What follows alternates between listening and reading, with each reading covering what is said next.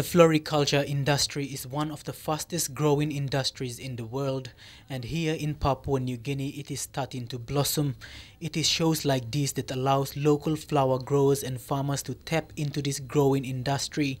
Global figures indicate that floriculture can fetch up to $101 billion. Director of IPA Ivan Pomaleu commended the Papua New Guinea Cut Flower Association for empowering local flower growers. The efforts by the association, as I said, is commendable. It is empowering. But I think just from having that conversation with the members this morning, I get the feeling that there's very limited awareness on the fact that it is actually a global industry and can potentially be sitting among some of our key resource sector. With the theme Grow Local and Sell Global, it is anticipated the floriculture industry in PNG would make its mark in the international scene.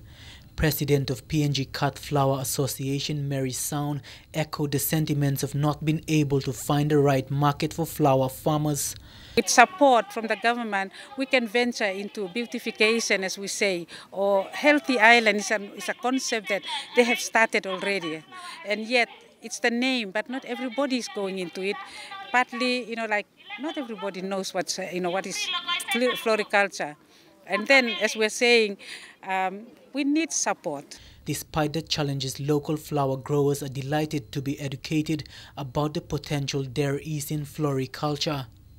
And we are very excited to see women just coming from all walks of life. Some of them are housewives, but the floriculture business is bringing them out to expose themselves like this. And the way we see is this is something that women are really rising up in this business. To assist us. Because all the mothers got their contracts, but me only the father. I find contract, but nobody to give me contract, so I'm just still struggling. But my interest is still with flower. The show will end on Friday and the public are urged to come out and support the floriculture industry.